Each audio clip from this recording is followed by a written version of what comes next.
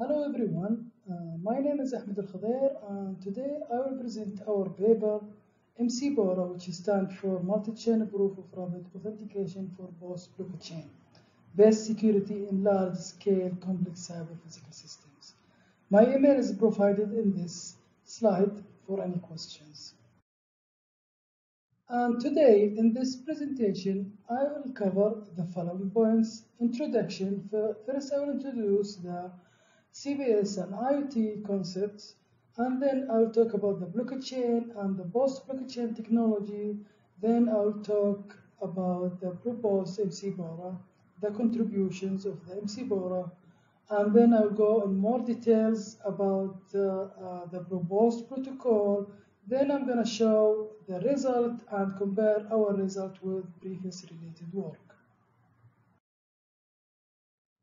First, to understand the CPS or what does CPS means, first let us understand what is IoT. IoT is the interconnection between multiple heterogeneous systems or things, and these things should be enabled to be connected to the internet, and the things could be smart healthcare things, smart transportation things, smart grids, smart infrastructure or administrations. All these things are connected to each other. And to reach to the idea of CPS, we add or integrate more control over the physical infrastructure and also the changes over the physical infrastructure. So CPS means the interconnection between multiple heterogeneous systems or devices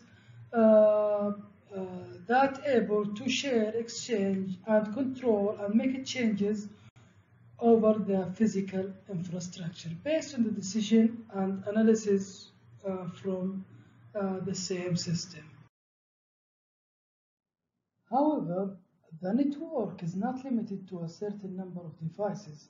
The number of participants could increase and reach a billion of things.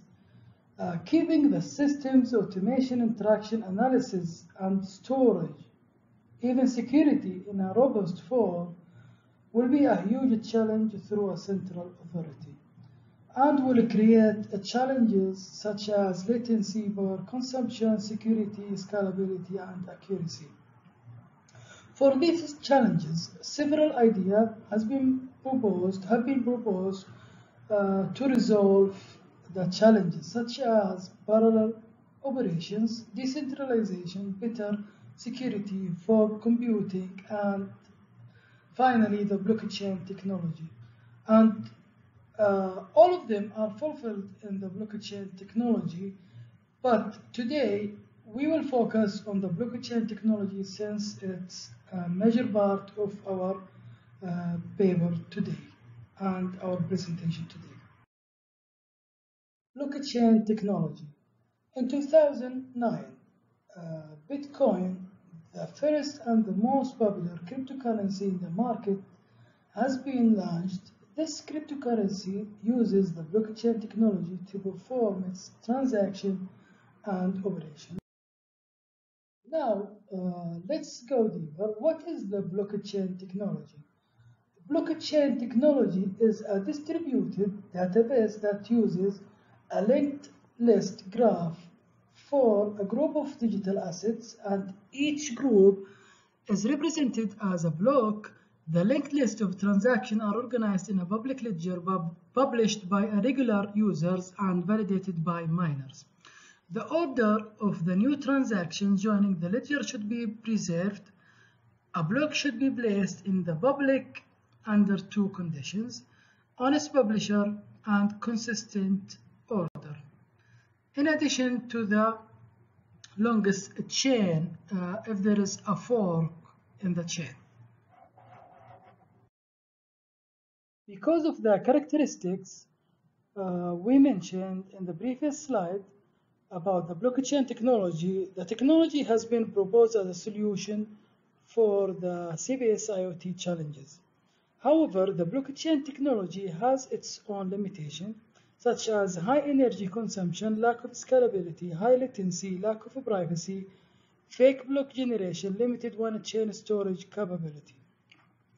Some facts about the blockchain technology. In the case of Bitcoin, mining 1 Bitcoin equals 2 years consumption of US household. Energy consumption for each Bitcoin transaction is 80,000, more than the energy consumption of a credit card processing. Now, we will move forward from the blockchain technology to post-blockchain technologies.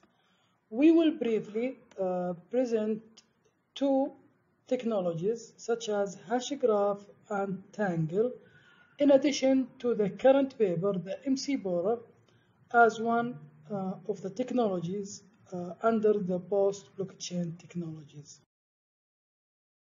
First of which, HashGraph technology. This technology has been proposed in 2006 as a new technology. The technology built on the well-known mathematical concept directed acyclic graph and uses the original BFT as a consensus algorithm for its virtual voting system and gossip about gossip protocol. Hedera is the first cryptocurrency that uses the HashGraph technology as its technical background. The validation average for Hedera is 10,000 transactions per second. However, this technology is not suitable for limited resource devices, suffers from redundancy and huge local operations. Moving to the second example, Tangle technology is a recent technology introduced to reduce the high cost of operations of the traditional blockchain. It uses a better scalable structure, directed acyclic graph as well, and deals with independent transactions that reference to previous transactions by performing the proof of work. But the difference here between this technology and the blockchain technology, this technology has no miners, which means the transactions are the ones that performs the proof of work, the hashcash algorithm. There is multiple algorithm involved in this process, such as the selection algorithm for transaction location and coordination nodes to ensure the direction of the ledger.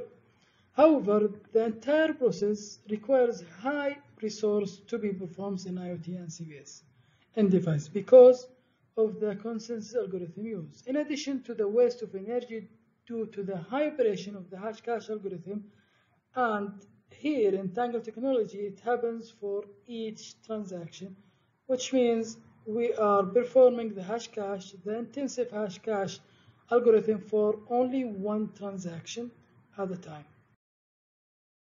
Here in this slide, I'm trying to show the differences between the blockchain technology and the Tangle technology and the proposed McPoRA technology. First of all, the blockchain technology, as we see, is a linked list, one chain. In Tangle technology, it's a group of transactions linked to each other. In McPoRA, here we have a group of blockchains or multiple blockchains connected to each other through the directed acyclic graph. Here in this table, there is more differences between the current paper, the current proposed paper, HashGraph and Tangle technology, and even the blockchain technology. Let's see some of the important, go over some of the important features here, like the linked list. In Tangle, we have one transaction linked to other transaction. In McPoRA, we have a block of transactions linked to previous blocks of transaction, and then in a later stage, the blocks will be a reduced blocks. The validation here in Tangle, they are using mining, similar to the idea of the blockchain, but in McPoRA, we're using authentication, whereas HashGraph using virtual voting. The ledger requirement in Tangle and McPoRA, we are requiring portion, but the difference here is in Tangle, based on the longest and shortest path. In McPoRA, we are using the number of authenticators. For the decentralization, hash graph, Tangle, and MCPORA are all fully decentralized. In blockchain technology, they are partially decentralized. The requirement for appending a new block in Bitcoin, the case of Bitcoin, in blockchain technology, they're using the longest chain. Tangle technology, they're using selection algorithm and hash graph, full randomness, randomly sent to another user. The other user will send randomly to another user. And for MCPORA, we are using the filtration process. The energy requirements here in hash graph, medium energy requirement, in Tangle, high energy requirement, in MCPORA, it's low energy requirement. And the other important, the design purpose. Here in blockchain, it's designed for cryptocurrency. As we know, the Bitcoin, the first cryptocurrency, Tangle, it's designed as an IoT micropayment system, as a cryptocurrency as well. Hashgraph, it has been used recently in Hedera. It's a cryptocurrency. And MCPORA, it's designed for IoT and CPS applications. Now, in this slide, I will talk about the MCPORA, the current paper, and I will talk about what we are proposing today. And basically, we are proposing two things: a consensus algorithm, proof of robot authentication, and the multi-chain, a linked list for the data. We have here multiple, in the figure as you see, we have here multiple traditional blockchain connected through DAG, creating the multi-chain structure. So the multi-chain structure is multiple blockchains connected through the DAG structure. The blocks here are strongly connected by referencing two previous blocks instead of one in the traditional structure, and we are using blocks here instead of transaction in Tangle technology. The blocks here are consistent and will grow even with the existence of a malicious blocks, and the growth will be in a topological order. Comparing this to the traditional blockchain, we are avoiding the 51% attack, because here we are eliminating the miners of the role of miners. We are eliminating the processing power. Despite the technologies, the blockchain technology, there is miners, and the Tangle technology, there is a proof of work.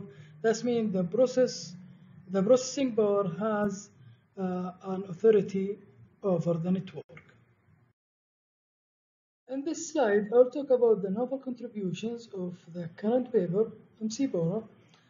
First, the Secure Unique Identification List, the SUIL. The SUIL, to the best of our knowledge, this is the first protocol using a Secure Unique Identification List distributed over all the nodes for authentication purposes. This list used to eliminate miners and eliminate the high processing power and calculations. Multi-chain, the second part, we are proposing multi-chain structure combining the traditional linked list combined with the DAG, directed acyclic graph, to create the multi-chain structure and speed up the authentication process. The authority distribution. In this protocol, there is no miners. All the nodes could broadcast and authenticate transaction, which indicate fairness in authority distribution. Here is just to mention this point, we previously mentioned in the previous slide about the 51% attack. Here we have no miners, no nodes have more authority than the other nodes, so we are eliminating the 51% attack. The ledger minimization, the last point here, we are using to minimize the ledger reduction process, which is over the public ledger, and shortest path, longest path over the local ledger. Moving to the multi-chain technology framework, before starting to explain the parts of the whole technology and operations, I would like to explain this important slide that illustrates the framework of the technology and show the flexibility of identifying a certain blockchain for a specific purpose without interrupting the whole network. First, at the left of this slide, we have the nodes registration process, which is part of our future work. This process through an independent ledger, which represents the virtual existence of the actual nodes within the network for security and integrity purposes. And from this independent ledger, we extract the secure identification list we mentioned earlier that's stored in each node. Second, at the right side of this slide, multi-chain is represented in organized shapes for explanation purposes. As we see here, in the yellow blocks or the yellow linked list at the right, we have Genesis block, and the first chain is the Genesis blockchain, and it represents the virtual existence of the actual devices as a Genesis blockchain, and the rest of the network or the blocks will grow over this chain and will be linked to each other, creating multiple blockchains within the network. In this slide, I'll talk about the components of the McPoRA. We have nodes. All the nodes are the same. As we see in this slide, although each node have a unique identification and have a public and private keys, block filtration process, secure unique identification list, and dynamic blocks list. And also another component, which is the dynamic blocks list. The dynamic blocks list is built over the multi-chain idea. Each block is linked to previous two blocks. And the third part here, we have secure unique identification list. The secure identification list is a file that stores all the unique identification for all the nodes for authentication purposes. Very important slide here, the block structure. Here I'm trying to differentiate the traditional blockchain block structure and the McPoRA block structure. First of all, the block header. The block header in the traditional blockchain contains the previous block header, nouns, and miracle tree. So the hash of the miracle tree is combined with the nouns to create, and combined with the previous block header to create the current block header. But in the case of the McPoRA, we have two previous block headers. We have miracle tree hash header, and we have the first authenticator UID header combined with each other for the current block header. The rest of the traditional blockchain block content is similar in McPoRA, but we have more parameters such as the distance, the minimal distance, the confirmations number. We will explain it in the coming slide. In this slide, I will represent the features of the proposed post-blockchain structure. First, let's begin and define the stages in this slide. The green stage is called the sites stage. Each block in this stage is unauthenticated yet and called site. So each block in this stage is called site. The second stage is the orange stage that represent unauthenticated blocks but haven't yet reached the level of reduction. In order to reach the level of reduction, the number of confirmations should be equivalent to the number of nodes within the network. Once a block reaches this level, will be reduced and will join the last stage, which is the reduced block stage, which is in the blue color. The reduced blocks are in their minimal version. And the second important part here, the distance. As I mentioned in the block structure slide, the distance is the distance from the Genesis block using the longest path. The minimal version is the shortest distance from the genesis block, and these two features, the longest and the shortest distance feature, could be used to minimize the ledger locally in each node. Finally, here the gray blocks are orphaned blocks because they are generated from a malicious node if, and they are orphaned because they are the coming blocks aren't able to authenticate these blocks because they are generated from a node outside the network or from a node that has been tampered with, and these two blocks has been orphaned because they are generated from a malicious node if. I'm presenting the operations of the algorithm, the McPoRA algorithm.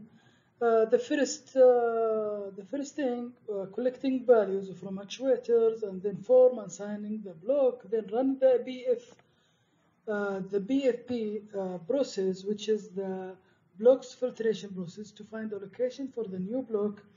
And the filtration process is basically checking the blocks, checking the confirmation of each blocks, and giving the priority for the blocks with the zero confirmation.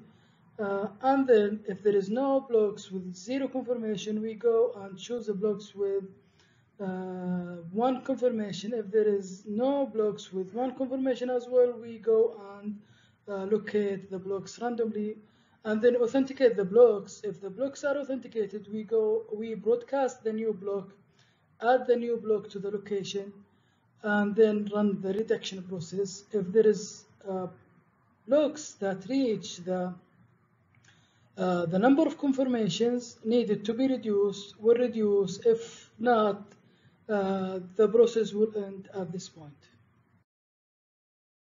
Going over the result, there is a point. In our implementation, we used Python to create our B2B connection and build the protocol. Also, we used PostgreSQL as a database to store the blocks exchanged between the nodes.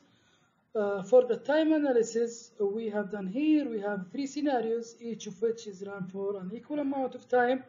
The first scenario was 5 nodes, as shown here in this slide, and the average of the authentication in milliseconds is 19.23, and the average for the reduction time is 621 milliseconds.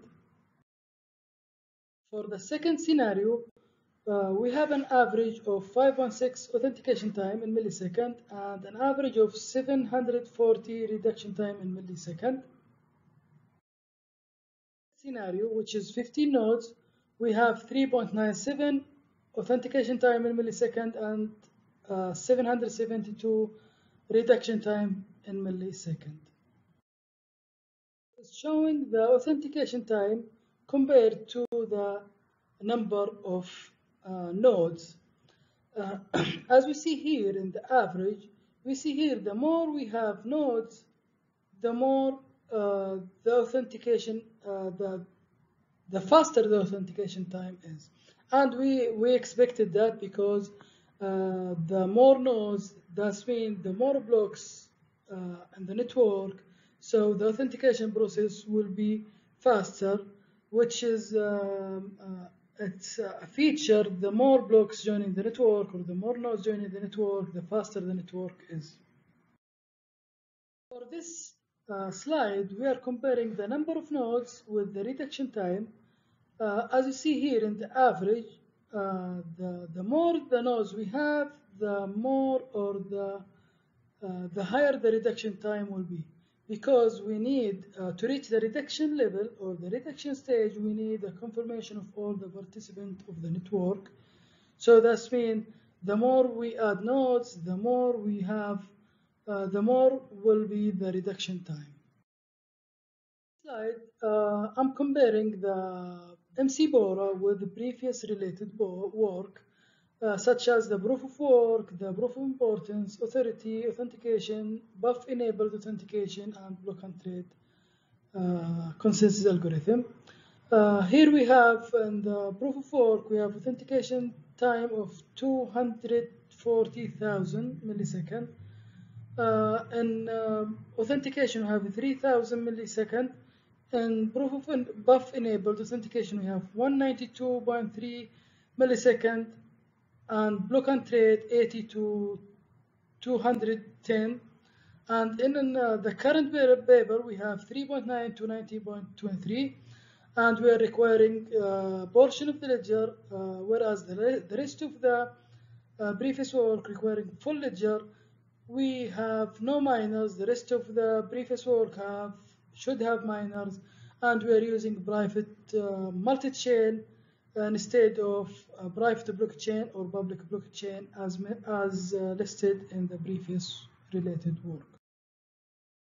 To conclude the whole presentation for this paper, first I talked about the IoT and CPS applications and how the challenges of these two concepts and what are the solutions proposed for this concept. And one of the solutions was the blockchain technology, and what are the challenges of the blockchain technology, and compare them with the post-blockchain technology such as Tangle and Hedera Hashgraph, and then went over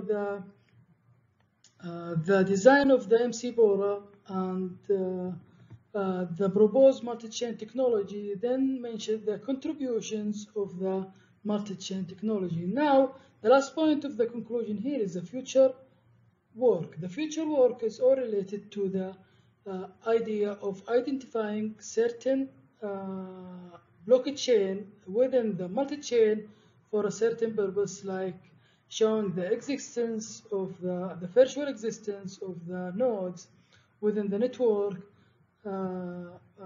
to ensure the integrity and the security of the hardware devices. In this slide, I'm showing some of the references used in this paper, 8 of them, showing some of them are related to the Hashgraph, and some of them are talking about the Internet of Things, the challenges of the Internet of Things, and the blockchain technology. In this presentation, the authors would like to acknowledge financial support from the Saudi Arabian Culture Mission. And that's the end of my presentation today. I would like to thank you all for your attention, and I would be happy to answer any question right now or through email. Thank you all for your listening.